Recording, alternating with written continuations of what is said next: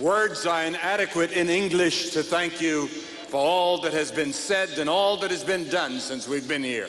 Englannin kielen sanavarasto ei riitä kertomaan kaikkea sitä, mitä täällä on tehty ja mitä olemme kokeneet.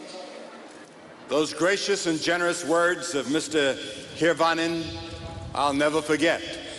Ahti Hirvosen ystävällisiä sanoja en koskaan tule unohtamaan. And I will probably be known as the tall man. Ja luultavasti minut muistetaan sinä pitkänä miehenä. That is a new phrase for me. Se on uusi arvosana minulle. Especially since I have two son-in-laws and a son that are taller than I am. Erityisesti koska minulla on sekä yksi poika että kaksi vävypoikaa, jotka ovat itseäni pitempiä. I'll go home and tell them how I was presented here today. Menen kotiin ja kerron millä tavalla minut esiteltiin tänään. But how can I thank everyone? Mutta kuinka voisin kiittää jokaista? From Bishop Linton, piispa Lehtosesta, and my good friend Calavi Linton, who has been interpreting night after night. Ja jokaisesta tulkistani.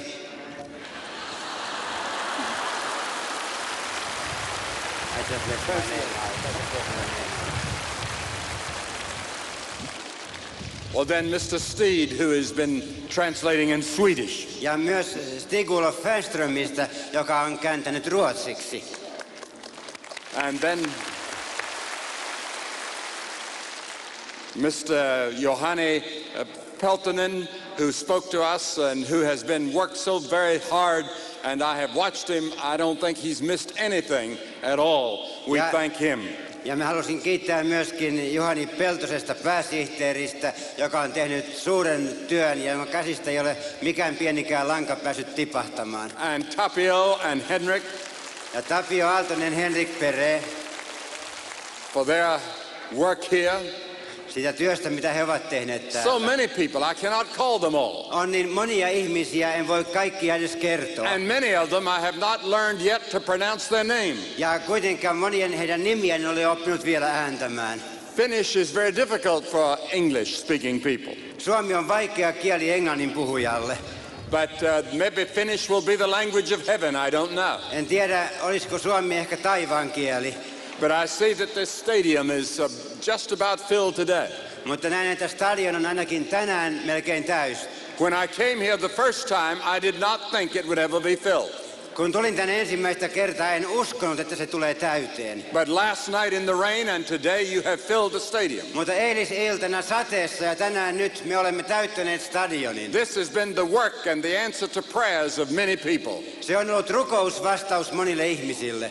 And I want to thank everyone that's had a part in Mission Helsinki. Ja haluan kiittää jokaista, joka on tehnyt työtä Missio Helsingin hyväksi. I heard about a man in America years ago. Kuulin eräästä miehestä Amerikassa muutama vuosi sitten. He worked in a store as a clerk.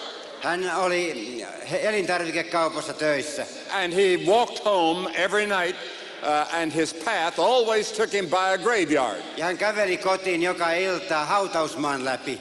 One night he came home late. Eräänä iltana hän tuli kotiin myöhään. He did not realize they dug a grave across his path. Ja hän ei tajunnut, että joku oli kaivannut haudan hänen polulleen. And he fell in. Ja hän putosi sinne. He tried to get out. Hän yritti kiivetä ylös. He called for help. Ja huusi apua. Nobody could hear him. Kukaan ei kuullut. So finally he gave up. Lopulta hän luopui. And he went to sleep on the other side of the grave and would wait till daylight. Ja sitten hän meni pitkäkseen ja nukahti sinne haudan pohjalle. And another man came along about midnight and he was hunting. Ja sitten puolen yön maissa toinen mies käveli siellä metsästämässä. And he fell in. Ja hän putosi siihen samaan hautaan. He tried to get out. Ja hän yritti päästä sieltä ylös. He didn't see the man asleep in the other side of the grave. Ja hän ei nähnyt sitä, että haudan toisessa nurkassa toinen mies nukkui. He couldn't get out. Ja hän yritti kiivetä ylös. Finally, out of the darkness, a hand came and touched him on the shoulder. Lopulta sieltä pimeydestä tuli käsi, joka kosketti hänen olkapäätään. And a voice said, "You can't get out of here." Ja ääni kuului, et koskaan pääse täältä pois. But he did. Ja sillä hetkellä hän pääsi. And so you did fill the stadium. Te täytitte tämän stadionin.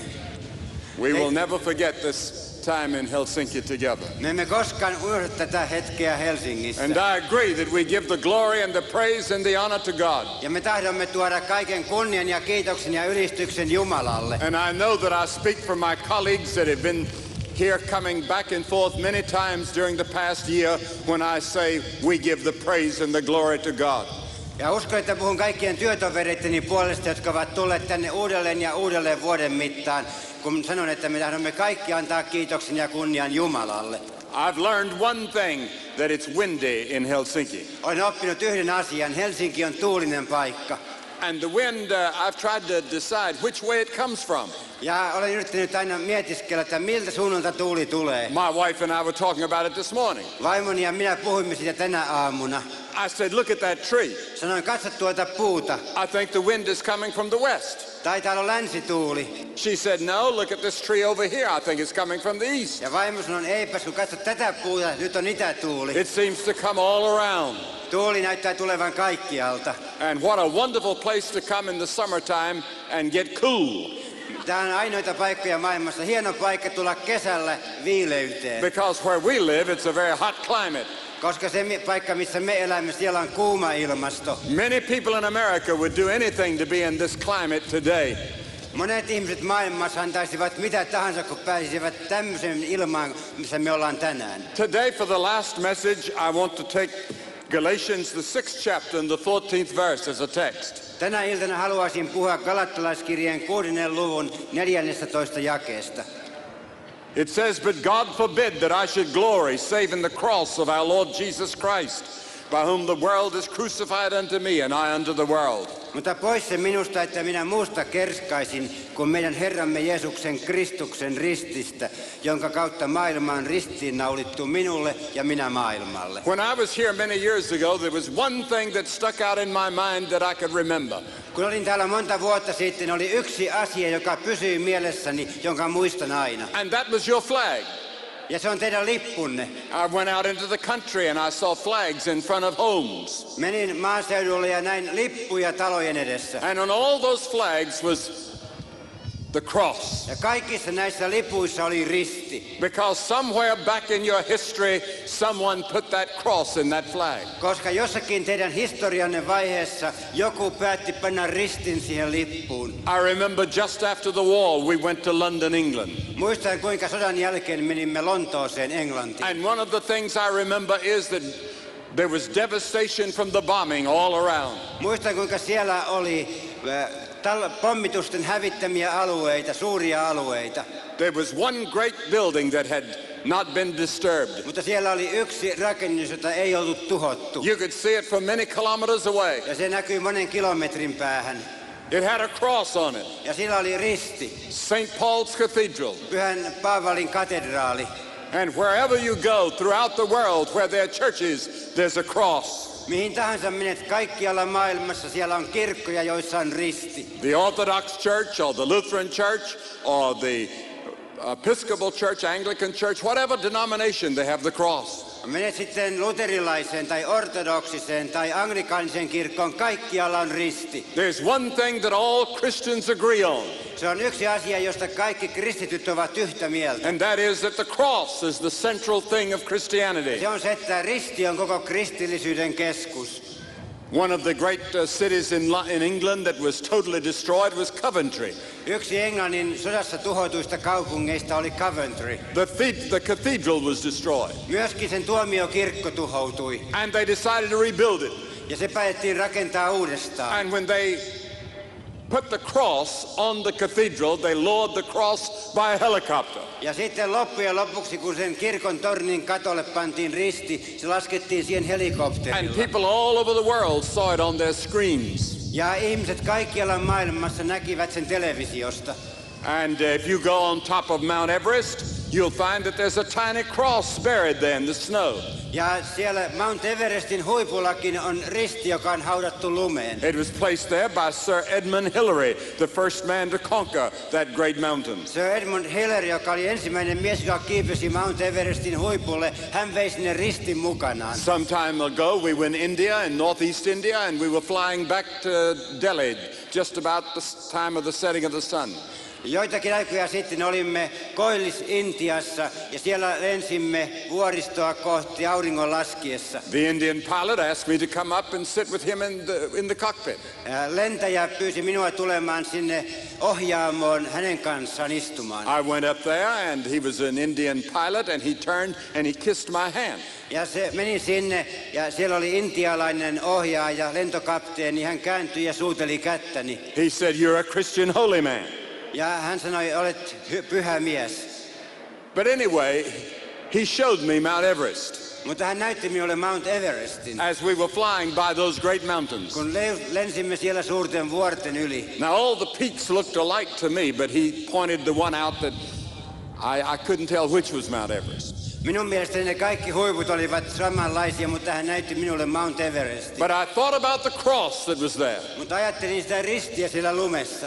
And I see many people with crosses around their necks on a gold chain. Ja minä näin, kuinka monilla ihmisillä ympäri maailmaa on kaulaketjussaan risti. I see Bibles with a cross embossed on the front of the Bible. Näin raamattuja ja niissä on usein risti kannessa. But what does the cross mean? Mitä merkitsee risti? What does it stand for? Miksi risti on joka paikassa? Why is it so important? Miksi se on niin tärkeä? Why is it so urgent that you must come and present yourself at the cross? Miksi on niin tärkeää, että sinä tulet ristin luokse? The Apostle Paul wrote this passage. Apostoli Paavali kirjoitti tämän jakeen. He said, "I glory in the cross." Hän sanoi, minä kerskaan rististä. He could have gloried in many things about himself. Hän olisi voinut kerskata monesta muusta asiasta. He could have gloried in his education because he was one of the most intellectual men of his day. Hän olisi voinut kerskata opinnoistaan, koska hän oli yksi aikansa suurimmista oppineista. He could have gloried in his ability to speak many languages. Hän olisi voinut kerskata kielitaidostaan, hän puhui monia kieliä. He could have gloried in his religion because he was a very religious man. Hän olisi voinut kerskata uskonnollisuudestaan, koska hän oli hyvin uskonnollinen mies. He could have gloried in other things about Jesus Christ. Hän olisi voinut kerskata monesta muusta asiasta, jotka liittyvät Jeesukseen. His virgin birth, Jeesuksen neitsellisestä syntymästä. his great teaching, Jeesuksen suurista opetuksista. his compassion for the poor and the needy, Hänen säälistään ja rakkaudestaan tarvitsevia his kohtaan. concern for the hungry, Hänen huolenpidostaan nälkäisistä. his healing of the sick. Ja His healing of the sick. kuinka hän paransi sairaita. His resurrection, Hänen the ylösnousemuksestaan. future glory that's going to belong to Christ. Hänen tulevasta kirkkaudestaan. But he gloried in the cross. Mutta hän kerskasi rististä. And the cross was a place where you execute criminals. Ja risti on se paikka, jolla teloitettiin rikollisia. It would be like saying, "I glory in the gallows," or "I glory in the electric chair." Se on melkein niin kuin sanottaisiin, että minä kerskaan hirsipuusta tai sähkötuolista. Why would you glory in a man's death? Miksi ei kerskata jonkun kuolinpaikasta? Let us think about that question for a moment. Ajatelkaamme tätä hetken aikaa. Crucifixion was the most terrible of all deaths. Ristiinnaulitseminen oli kaikkein kauhein kuolintapa. On the day that Jesus died, 2 other men were dying with him. Kun sinä päivänä, jolloin Jeesus kuoli, 2 muuta kuoli hänen He kanssaan. died on a center cross and one on each side was dying also. Hän kuoli keskimmäisellä ristillä ja kummallakin puolella oli rikollinen, joka kuoli samaan aikaan. Soldiers brought Jesus and these 2 condemned men with them. Sotilaat toivat Jeesuksen 2 rikollisen kanssa. They were beaten with whips with steel pellets on the end. Heitä ruoskittiin sellaisella nahkaruoskalla, jossa oli rautakappaleita haarojen päässä. They put a crown of thorns on Jesus' brow. Hänen päähänsä painettiin orjan tappurakruunu. They laid this heavy cross on his back. Raskas risti pantiin hänen selkäänsä. Jerusalem was filled with people celebrating like a carnival. Jerusalem oli täynnä ihmisiä, jotka juhlivat A siellä. big crowd was following the procession. Suuri väkijoukko seurasi kulkuetta. Jesus was weakened by the loss of blood and he stumbled and fell. Jeesus oli niin heikko verenvuodatuksesta, että hän kompastui ja kaatui. And Simon of Cyrene, an African, helped him carry the cross. Ja Simon Kyrenelainen, afrikkalainen, auttoi häntä kantamaan ristiä. The crowds were jeering and laughing.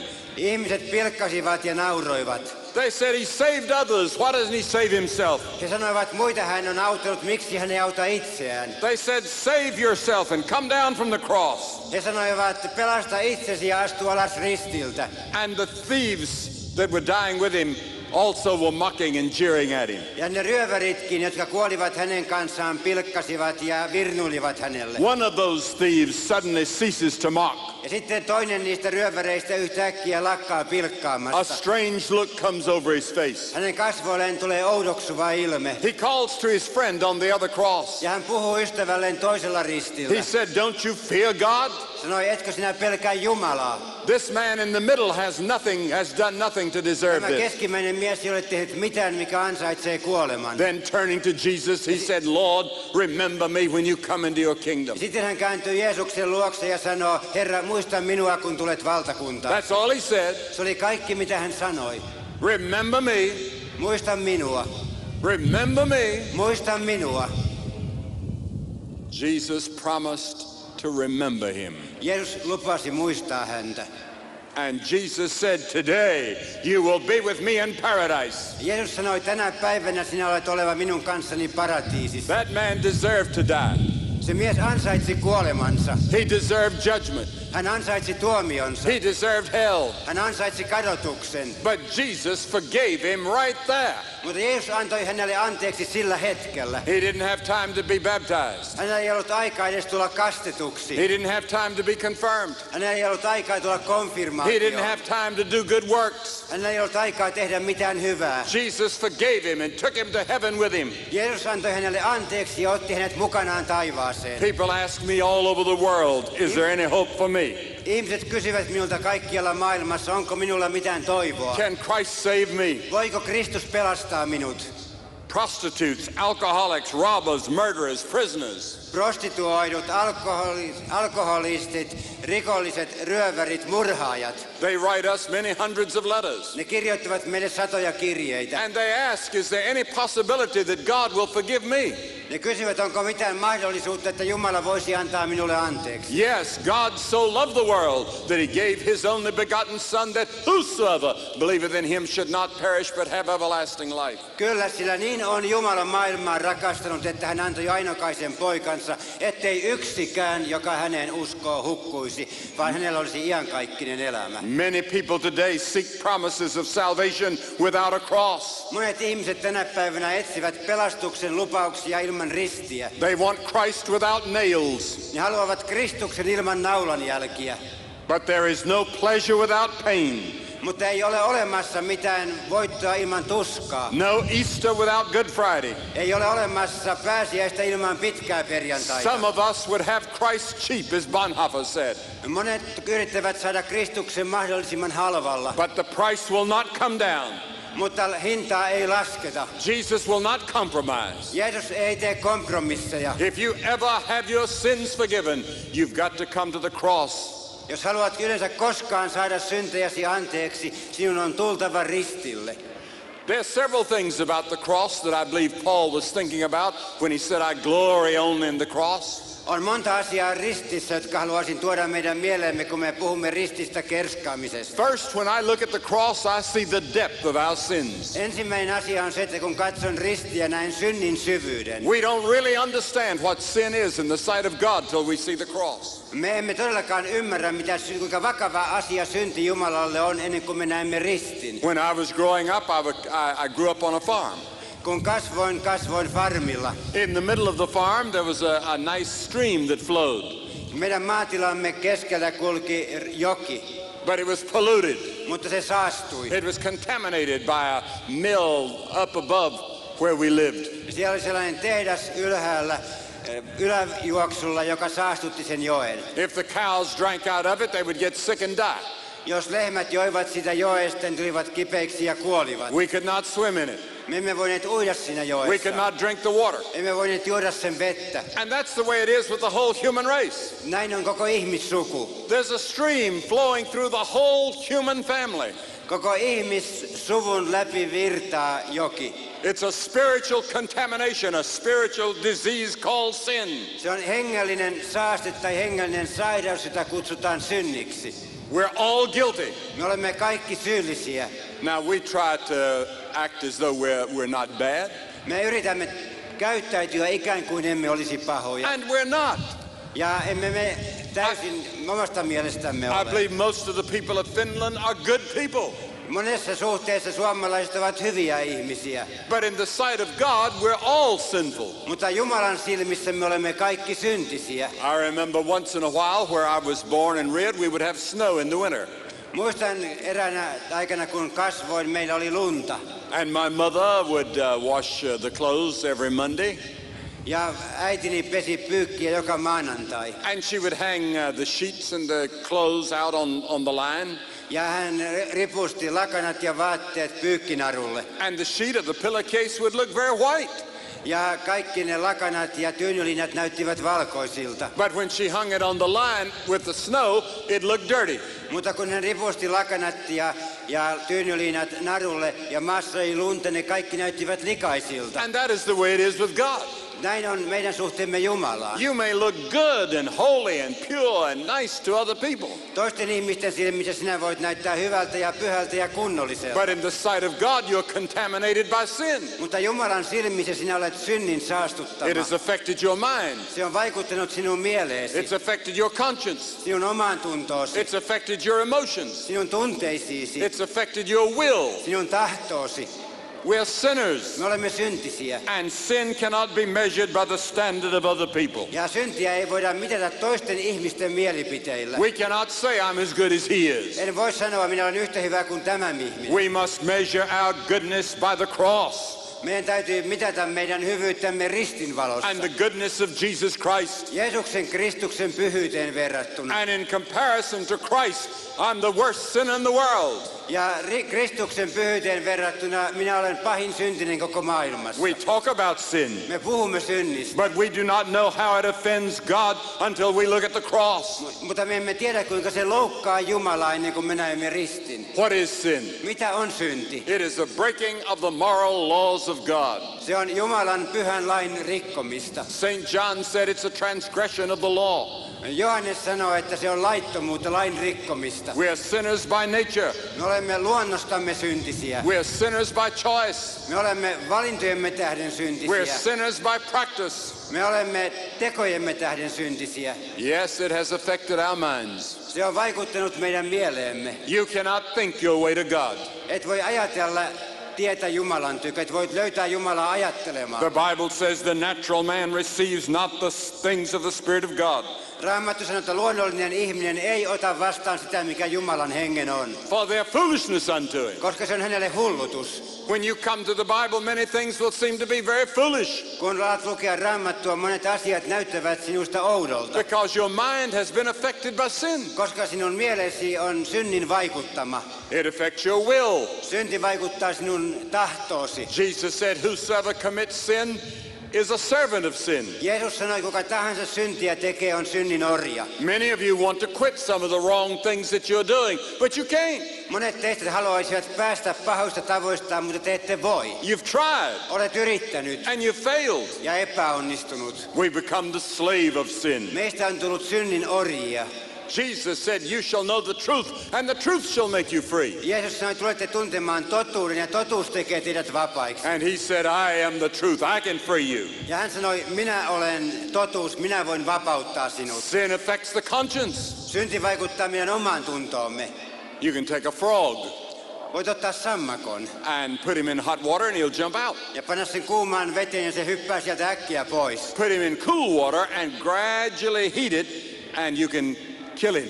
Mutta jos panet sen kylmään veteen ja lämmität sen veden hitaasti, voit tappaa sillä sammakon. That's the way sin is. Tällä tavalla synti vaikuttaa. It's like cancer. Se on kuin syöpä. You're not conscious of it, you cannot feel it, but it's working down inside of you. Sinä et tunne sitä, et ole sitä tietoinen, mutta se tekee työtä jossain sinussa. And because sin is so terrible in the sight of God, Koska synti on niin hirvittävä Jumalan näkökulmasta. he gave the life of his son on the cross to forgive us our sins. Hän antoi poikansa kuolla ristillä antaakseen meille synnit anteeksi. The Bible says the Lord hath laid on him the sin of us all. Raamattu sanoo, että hänet tehtiin synniksi kaikkien meidän edestämme. The blood of Jesus Christ, the scripture says, can cleanse from all sin. Raamattu sanoo, että Jeesuksen Kristuksen veri voi puhdistaa meidät kaikesta synnistä. The cross can free you. risti voi vapauttaa sinut. Would you like to leave here knowing that your sins are forgiven? Etkö tahtoisit lähteä täältä tietäen, että sinun syntisi on annettu anteeksi? Would you like to leave here knowing if you died you'd go to heaven? Etkö tahtoisi lähteä täältä tietäen, että kun kuolet menet taivaaseen? Would you like to leave here free? Tahtoisitko lähteä täältä vapaana? You can today. Sinä voit tänään. And then the second thing about the cross. Sitten toinen asia rististä. The Apostle Paul said, I glory in the cross, and I think there's another reason. Paavali sanoo, minä kerskaan rististä ja tässä on toinen syy. Because it shows the love of God. Koska se näyttää Jeesuksen Jumalan rakkauden. God is saying to all of us, I love you. Jumala sanoo meille kaikille, minä rakastan sinua. I love you. Minä rakastan sinua. I love you. Minä rakastan sinua. I gave my son for you. Annoin poikani sinun tähtesi. God commended his love toward us in that while we were yet sinners, Christ died for us. Jumala osoittaa rakkautensa meitä kohtaan siinä, että Kristus, kun me vielä olimme syntisiä, kuoli meidän edestämme. The Apostle Paul said in this same book, he loved me and gave himself for me. Apostoli Paavali sanoi Galattalaiskirjeessä, Jeesus Kristus kuoli minun edestäni ja antoi itsensä minun tähteni. Because he was the Son of God, he had the capacity to call each of you by name. Koska hän on Jumalan poika, hän voi kutsua meidät kaikki nimeltä. You had not even been born. Sinä et vielä syntynytkään But silloin. he could look forward these many generations and see you. Mutta hän saattoi katsoa sukupolvien taakse ja nähdä sinut. And he died just for you. Ja hän kuoli sinun tähtesi. He reconciles us to God. Hän sovitti meidät Jumalan kanssa. The third thing. Kolmas asia. Paul gloried in the cross because it is the only way of salvation. Paavali kerskasi rististä, koska se oli ainoa tie pelastukseen. He redeemed us. Hän lunasti meidät. He came to set us free. Ja hän tuli vapauttamaan meidät. Free from guilt. Vapaaksi syyllisyydestä. Free from the law as a tool for relationship with God. Vapaaksi laista uuteen yhteyteen Jumalan kanssa. Free from self-centeredness that is so destructive. Vapaaksi itsekeskeisyydestä, joka on niin tuhoavaa. He reconciled us to himself by his blood. Hän sovitti meidät itsensä kanssa Jeesuksen veren kautta. He has opened the door to fellowship and friendship with God. Hän on avannut meille oven yhteyteen ja ystävyyteen Jumalan kanssa. Martin Luther once wrote something that said something I want to repeat. Martti Luther joskus kirjoitti ja sanoi jotakin sellaista, jonka tahtoisin toistaa. He was agonizing and struggling over the book of Romans Hän tutki ja taisteli roomalaiskirjeen that the kanssa. Apostle Paul had written. Paavali kirjoitti sen. And he struggled and struggled and struggled over the first chapter of Romans. Ja Martti Luther taisteli ja yritti päästä selville roomalaiskirjeen ensimmäisestä luvusta. And he said this, Ja hän sanoi näin. I greatly long to understand Paul's epistle to the Romans, Halusin suuresti ymmärtää Paavalin kirjettä roomalaisille. but nothing stood in the way but that one expression, the righteousness of God. Eikä siinä tiellä ollut mitään muuta kuin tuo yksi ilmaisu, Jumalan vanhurskaus. I took it to mean that righteousness whereby God is righteous and deals righteously in punishing the unrighteous. Ajattelin sen merkitsevän sitä, että Jumala on vanhurskas ja hän osoittaa vanhurskautensa tuomitsemalla epävanhurskaat. Night and day I pondered Päivät ja yöt mietiskelin, until finally I grasped the truth. kunnes lopulta tajusin totuuden. And the righteousness of God is that righteousness whereby through grace and sheer mercy he justifies us by faith. Tajusin, että Jumalan vanhurskaus on sitä, että hän yksin armosta vanhurskauttaa ja ottaa meidät yhteyteensä. He said, when I realized that, I was reborn. Kun tajusin tämän, minä uudesti synnyin. And I went through the open doors into paradise. Ja menin avoimista ovista suoraan paratiisiin. He said the whole scripture took on a new meaning to me. Ja hän sanoi, koko Raamattu sai minulle uuden merkityksen. And now it became to me a sweet and glorious greater love. Ja nyt se tuli minulle kirjaksi, joka tuo Jumalan ihanan ja täydellisen rakkauden esille. This passage of Paul became to me a gateway to heaven. Tämä Paavalin kirjoitus tuli minulle oveksi taivaaseen. What does God require of you? Mitä Jumala odottaa sinulta? Righteousness. Vanhurskautta. But you don't have any. Mutta sinulla ei ole sitä. You're a sinner. Sinä olet syntinen. What are you going to do? Mitä aiot tehdä? You can't buy any. Et voi ostaa sitä. No store sells it. Ei mikään kauppa myy sitä. Stockman's doesn't have it. Stockmannillakaan ei ole sitä. You can't work for it. Et voi ansaita sitä töilläsi. How do you get it? Mistä saat vanhurskauden? This righteousness that God requires is provided for you free by the cross. Se vanhurskaus, jota Jumala vaatii, tarjotaan sinulle ilmaiseksi ristissä. And God gives you a righteousness that you receive by faith. Ja Jumala antaa sinulle ja lahjoittaa sinulle sen vanhurskauden ja sinä otat sen vastaan uskolla. That's what happened to Luther that shook all of Europe. Tämä tapahtui Lutherille ja koko Eurooppa vavahti. And that's what can happen to you today. Ja se voi tapahtua sinulle tänään. You can leave here clothed in the righteousness that God provides through the cross. Ja sinä voit lähteä täältä omistaen sen vanhurskauden, jonka Jumala tarjoaa sinulle ristissä. And if you come to the cross, Ja kun tulet ristin luokse, you will not have to face the great judgment. ei sinun tarvitse tulla tuomittavaksi. Because the cross itself was your judgment. Koska se risti oli jo sinun tuomiosi. Jesus took your judgment for you. Jeesus otti kärsiäkseen sinun rangaistuksesi ja tuomiosi. Now you don't have to buy it.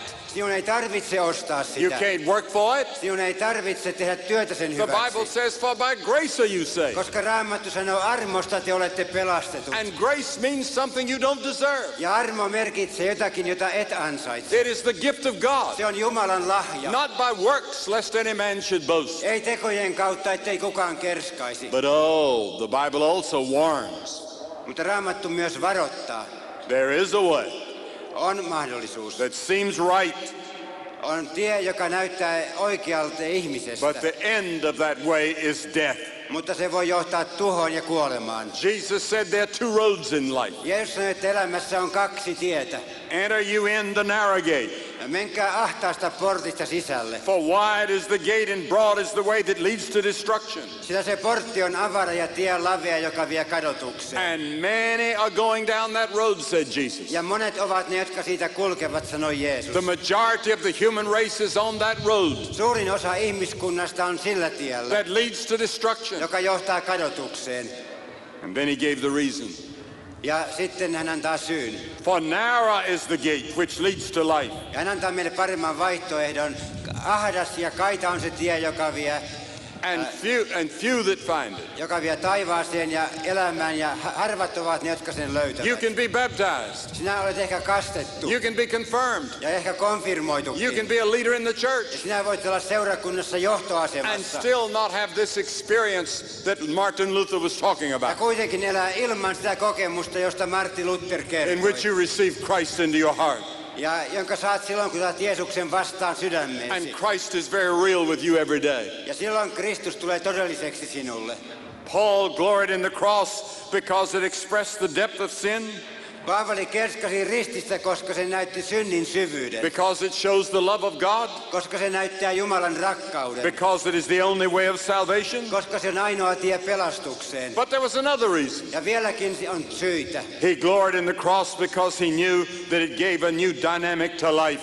Hän kerskasi rististä, koska se antoi elämään uuden mielekkyyden. Once you've been to the cross, you can never be the same again. Sen jälkeen, kun olet tullut ristille, et koskaan ole enää sama. That's what I hope is going to happen in Finland as a result of Mission Helsinki. Et toivon, että se tapahtuu täällä Suomessa tämän mission tuloksena. That the churches of Finland will never be the same. Että Suomen seurakunnat eivät enää koskaan ole That entisenlaisia. something will happen in every town and every village in Finland. Että jotakin voi tapahtua jokaisessa kaupungissa ja kylässä Suomessa. It is my prayer that in all the towns and villages here, you will organize and have a mission in your town, in your village. Toivon ja rukoilen, että tämän jälkeen teidän jokaisessa kaupungissanne ja kylässänne ihmiset alkavat tehdä työtä, että teille tulisi oma missio. In your church. Teidän seurakuntaan. You don't have to send to America to have a speaker. Ei teidän tarvitse lähettää Amerikkaan saakka ketään hakemaan You puhujaa. have many here in Finland. Teillä on monia täällä Suomessa. The man that is translating for me now is being called of God to be an evangelist, and he could come to your town. Se mies, joka kääntää minua, tulkitsee minua, on yksi näistä evankelistoista. Hän voi tulla teidän kaupunkeihinne. And some people are getting together to help support that. Ja monet ihmiset haluavat lähettää hänet sinne. I believe that this is just the beginning of what could be a great revival and awakening in Finland. Uskon, että tämä on vasta alku todelliselle suurelle herätykselle Suomessa. I have read that you've had 5 revivals in the last 200 years. Olen lukenut, että teillä viimeisen 200 vuoden aikana on ollut 5 suurta herätysliikettä. Perhaps we are seeing the beginning of the 6th great revival. Ehkä me olemme nyt näkemässä 6. herätysliikkeen alun. That God is going to do a great and new work in our day. Että Jumala tekee uuden ja tuoreen työnsä meidän aikanamme. And Finland can become a great spiritual superpower and bless the world. Ja Suomesta voi tulla hengellisen elämän suurvalta, joka on siunaukseksi maailmalle. Young people can carry the message of the cross to the ends of the world as missionaries. Teidän nuorenne voivat lähteä lähetystyöhön ja viedä Kristuksen rakkauden sanomaan kaikkeen maailmaan. You can be doctors and you can be teachers and you can be preachers and go to the ends of the world preaching the gospel. Te voitte olla lääkäreitä, sairaanhoitajia ja saarnaajia ja mennä kaikkialle maailmaan viemään evankeliumia. Yes, the Bible teaches that at the cross we find a new dynamic, a new compassion, a new call. Kyllä Raamattu sanoo, että me löydämme uuden mielekkyyden rististä ja uuden rakkauden ja voiman. Once you've been to the cross, you can never be the same. Kun olet tullut ristille, et koskaan enää ole entisesi. The Bible says if any man be in Christ, he's a new creation. Old things are passed away and all things become new. Raamattu sanoo, jos joku on Kristuksessa, hän on uusi luomus. Se mikä on vanha on kadonnut, katso uusi on sijaan tullut. Has that happened to you? Onko se tapahtunut sinulle? It can today. Se voi tapahtua tänään. The Bible says now is the day of salvation. Raamattu sanoo, nyt on otollinen aika. Now is the accepted time. Nyt on pelastuksen päivä. Not tomorrow. Ei huomenna. Jesus was going through a little town called Jericho one day. Jeesus meni eräänä päivänä pienen Jerikon kaupungin läpi. A blind man was sitting there. Siellä istui sokea mies. He was saying, help the blind, help the blind, help the blind. Ja hän kerjäsi ja sanoi, auttakaa sokea, auttakaa sokea, auttakaa sokea. And he heard a crowd of people coming down the street. Ja hän kuuli, kuinka ihmisjoukko kulki tietä pitkin ohi. And he said, who is that coming? Who is that? Ja hän sanoi, kuka sieltä tulee, kuka? Nobody would answer him. Kukaan ei vastannut. So finally he grabbed a man by the skirt and pulled him and he said, who's coming by? Ja lopulta hän sai jonkun takiliepestä kiinni ja kysyi, kuka sieltä on nyt tulossa? And this man replied, Jesus of Nazareth passeth by. Ja joku sitten vastasi, Jeesus Nasaretilainen kulkee ohi. The blind man didn't wait to see what the Pharisees and the Sadducees and all the leaders of the country would have to say about Jesus. Se sokea mies ei jäänyt odottamaan, mitä fariseukset ja sadukkeukset ja kansanjohtajat olisivat sanoneet Jeesuksesta. He took the one moment that he had. Hän käytti sen hetken, joka hänellä oli. And he yelled out, ja hän huusi, Jesus of Nazareth, have mercy on me. Jeesus Nasaretilainen, armahda minua. And Jesus stopped. Ja Jeesus pysähtyi. Just like he'll stop for you this afternoon. Samalla tavalla kuin hän seisahtuu sinun tykösi tänään. He knows your burdens. Hän tuntee sinun taakkasi. He knows your problems. Hän tuntee ongelmasi. He knows the intellectual indecision that you have. Ja hän tietää älylliset ongelmasi. And he loves you. Ja hän rakastaa sinua. And he will stop. Ja hän pysähtyy. And listen to you. Hän kuuntelee sinua. And come into your heart. Ja tulee sydämeesi. He came into that blind man's heart that day, and not only did he forgive his sins, but he healed him. Hän tuli sen sokean miehen elämään sinä päivänä, eikä hän ainoastaan tullut hänen sydämeensä, vaan hän paransi hänet ja antoi hänelle hänen näkönsä. The cross also gives us a new motivation for service. Risti antaa meille myös uuden innon palvella. When Martin Luther King got his Nobel Peace Prize and they gave it to him in Stockholm, kun Martin Luther King sai Nobelin rauhanpalkinnon, se annettiin hänelle Tukholmassa. He was asked by a reporter. Eräs haastattelija kysyi häneltä, what motivated him? Mikä antoi teille sen innon ja motivaation? He said, the evangelical preaching of my father. Hän sanoi, minun isäni evankeliumin saarna. His father always preached about the cross. Hänen isänsä aina puhui rististä. I remember that I once took a trip to South America with Martin Luther King. Muistan kerran menin Etelä-Amerikkaan yhdessä Martin Luther Kingin kanssa. We were together for 2 weeks. Me olimme 2 viikkoa yhdessä. And we had many talks. Ja puhuimme paljon. And one of the great motivating factors in his life as a great American black reformer was the cross of Christ. Ja yksi hänen elämänsä liikkeelle panevista voimista Pohjois-Amerikan mustien kansalaisoikeustaistelijana oli risti. I visited Mother Teresa in Calcutta. Olin äiti Teresan luona Kalkutassa. She had a big cross around her neck. Hänen rinnallaan roikkui suuri risti. And I said, Mother, Ja kysyin, äiti, what is the thing that keeps you here in this place? mikä on se voima, joka pitää teidät tässä paikassa? She said the meaning of what happened on this cross. Ja hän sanoi, se mikä tapahtui ristillä. Jesus Christ dying for me. Jeesus kuoli minun puolestani. And then lastly, the Apostle Paul gloried in the cross because he knew that it guaranteed the future life. Ja sitten viimeiseksi Paavali kerskasi rististä, koska se oli hänelle takuuna tulevasta elämästä. The scripture says in Revelation, the 5th chapter, Raamattu sanoo Ilmestyskirjan 5. luvussa. for you were slain and redeemed us to God by the blood of every kindred and tongue and people and nation. Sillä sinä olet lunastanut meille Jumalalle kaikista kansoista ja kansanheimoista ja sukukunnista ja kielistä. You've made us unto our God kings and priests. Olet tehnyt meidät Jumalallemme kuninkaiksi ja papeiksi. And we shall reign on the earth. Ja me hallitsemme maan päällä. What do you think about the cross? Mitä ajattelet rististä? What have you done about it? Mitä aiot tehdä ristille? It has power to change you, to forgive you, and give you eternal life and reconcile you to God. Ristissä on voima antaa sinulle uusi elämä, antaa syntisi anteeksi ja tuoda sinut sovintoon Jumalan kanssa. What did they do in that day? Mitä sinä päivänä tehtiin? There was the attitude of apathy. The Bible says some of them sat down and watched him. Jotkut ihmiset olivat välinpitämättömiä. Sotilaat ristinnauttimisen jälkeen istuivat ja katselivat. Then there was the attitude of the skeptic and the critic. Sitten oli sellaisten arvostelijoiden ja epäilijöiden ryhmä. They passed by and reviled him and wagged their heads. Ja he kulkivat ohitse ja pilkkasivat ja nyökyttelivät. But there was the attitude that saves. Ja sitten on se asenne, joka pelastaa. The Roman centurion said, surely this must have been the Son of God. Roomalainen sadanpäämies sanoi, totisesti tämä oli Jumalan poika. Today, Tänään. I'm asking you to examine your own heart. Pyydän sinua tutkimaan omaa sydäntäsi. Most of you are baptized and confirmed and are called Christians. Monet teistä on kastettu ja konfirmoitu ja teitä kutsutaan kristityiksi. Or you may be in a Baptist church or Pentecostal church where they may not have confirmation exactly the same as they do in your church. Taikka voit olla helluntai-seurakunnasta tai baptistiseurakunnasta, jossa ei samalla tavalla konfirmoida kuin luterilaisissa But kirkossa. the question I'm asking you today, does Christ live in you? Mutta tänään se kysymys, jota haluan kysyä, on tämä, elääkö Kristus sinussa?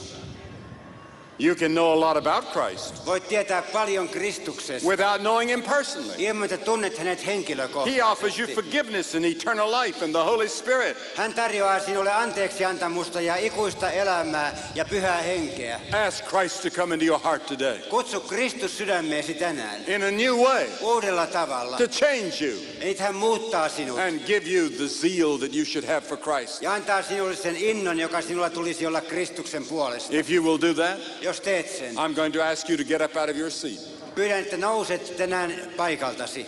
and come and stand in front of the platform. Tulet tänne lavan eteen. Symbolically, you're saying, I do open my heart to Christ. Sä sanot silloin vertauskuvallisesti, avaan sydämeni Kristukselle. I want to come to the cross. Tulen ristille. I want forgiveness. Tahdon saada syntini I anteeksi. want a new life. Tahdon uuden elämän. I want to be reborn like Luther was. Tahdon uudesti syntyä niin kuin Luther uudesti syntyi. Will you come? Tuletko? This past week, every night we've seen hundreds come. Kuluneena viikkona joka ilta olemme nähneet satojen tulevan. I think last night there were over 1,900 that came. Eilisiltana yli 1900 tuli. Some of you have come from long distances. Jotkut teistä ovat tulleet tänne kaukaa. You may never have another moment like this as long as you live. Sinulla kenties ei koskaan enää tule olemaan tällaista hetkeä koko elinaikana. Jesus is passing by. Jeesus kulkee ohi. Don't you miss this moment. Älä kadota tätä hetkeä. And after you've all come, Ja kun te olette kaikki tulleet, I'm going to say a word to you. silloin sanon teille muutaman sanan. Have a prayer with you.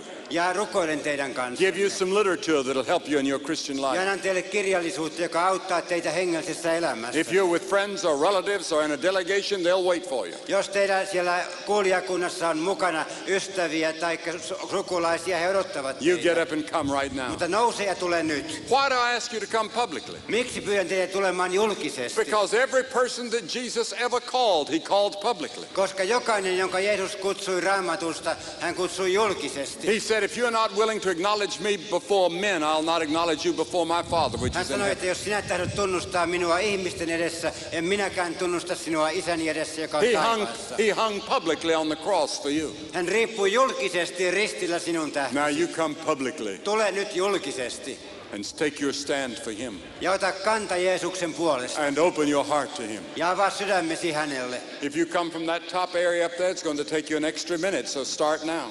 Jos tulette sieltä takasuoran varrelta, kestää monta minuuttia ennen kuin olette täältä. Lähtekää liikkeelle heti. You can bring your friend with you, Ja tulkaa nopeasti. but don't miss this moment. Älkää kadottako tätä hetkeä. You come. Tulkaa.